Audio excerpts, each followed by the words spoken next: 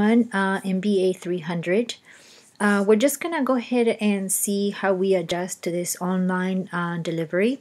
I have taught online some courses before, but I'm not sure if you have experienced online instruction.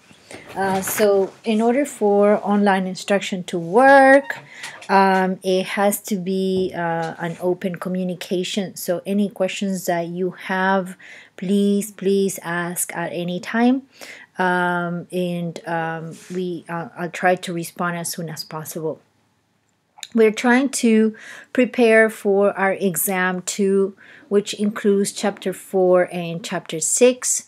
And I kind of wanted to, or had promised to, work over the overall loss on a construction or long-term revenue recognition using the percentage of completion.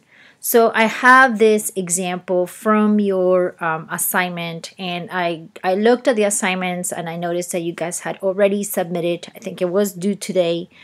But I just wanted to make sure that we iron any issues that you may have or questions that you may have about this overall loss recognition on the construction contract. So in this example, we have our construction company, and they enter into a 3-year construction of a bridge for $8.3 million. This is kind of like the one we were looking at in class, but this one, it just has different numbers, and I kind of worked it out on the Excel spreadsheet. So our contract price is the $8.3 million. And then we have starting 2021, extending to 2023, when the contract will be fully completed.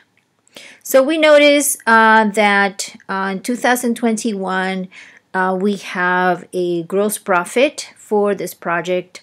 And in 2022, we actually have a loss. Okay, so basically our actual plus estimated costs will or have exceeded our contract price of $8.3 million.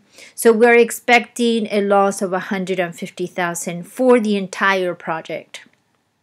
Since we realized this loss for the entire project, we are to recognize the loss in the current year. So what we're seeing here is we actually go ahead and calculate the revenue. So the 8.3 times our percentage of completion of 55.6% less the 2,811,290, and that's how we arrive at the 1,805,278. Now we have to overall the cumulative loss for this project should be $150,000. So we kind of have to wipe out the gross profit that we recognized in the previous year. So in order to do that, instead of using the 2.6 million of actual cost figure, we are going to kind of plug this difference in order to come out with a cumulative loss of $150,000. And then for year 3, it's just we're using actual figures, and so we come out with $150,000, and cumulative loss will be $300,000, and that's the actual loss for this project overall throughout the 3 years. I also included the journal entries for the 3 years. Okay, so we can see that on our construction in progress, we are debiting the actual cost. Like in 2022, the cost that we had to plug in order to come out to cumulative loss of $150,000 was $2,666,568. But we're actually debiting the actual amount of cost for this construction project that we had in 2022. However, when we are recognizing the loss, we are debiting construction expense of $2,666,568, and then we're crediting construction in progress rather than debiting because we have a loss. Okay, so that's pretty much the points that I wanted to bring to your attention. In addition, so basically the income statement for the 3 years, I don't have the years here, but the income statement for the 3 years will be this shown here. So year 1 we would report $711,290. Year 2 we would report a loss of $861,290, and in 2003 we'll report a loss of $150,000. Then on the balance sheet, we have our accounts receivables net of any cash that was received. I'm not sure. Oh, there we go. I have an accounts receivable T account. I also have a construction in progress account and a billings account.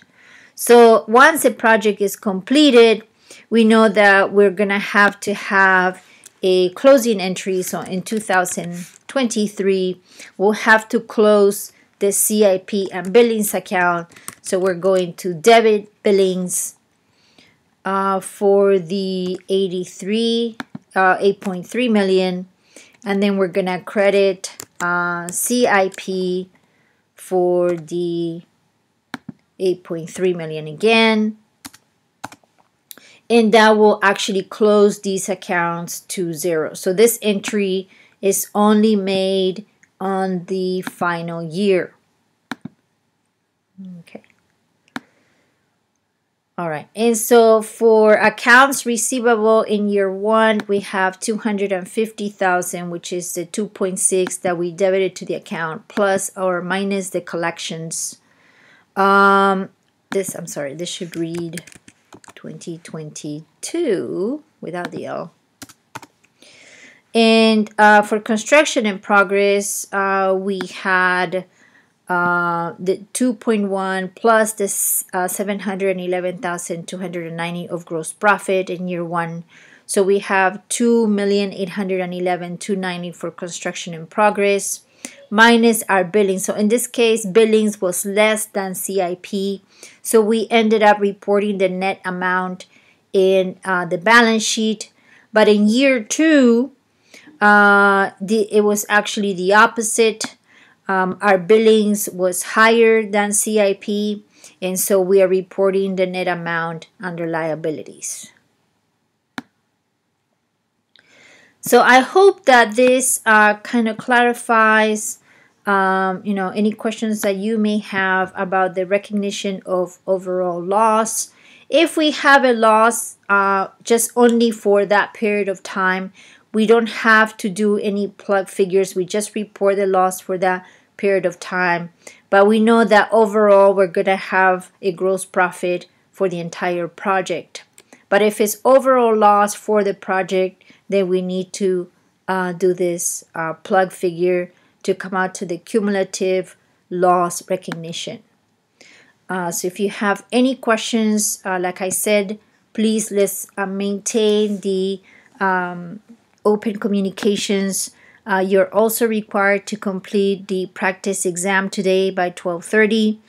I believe that I allowed for study attempts on the practice exam, so you can go back and review your answers. You should have complete answers for the practice exam questions that you missed.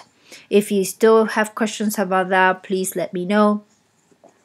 And then we'll continue as we have already set up our exam for March 30th.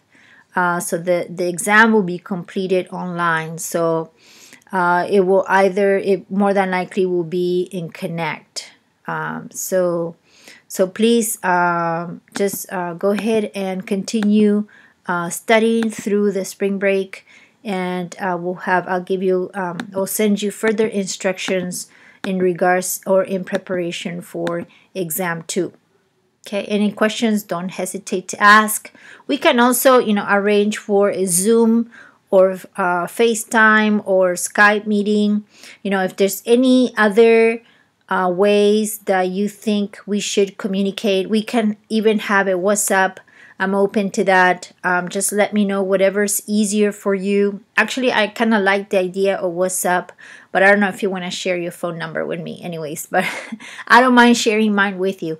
So just let me know what works for you, and we'll do whatever we can to make this work and complete the semester as projected.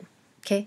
Thank you for listening. And what is good about the video lectures is that you can pause me as any time you want to. You don't have to sit there kind of doze off. So hopefully, if you're cannot have a hard time going to sleep, then you can just play me and you go right to sleep. Okay, so please stay safe and hope to talk to you soon. Okay, bye.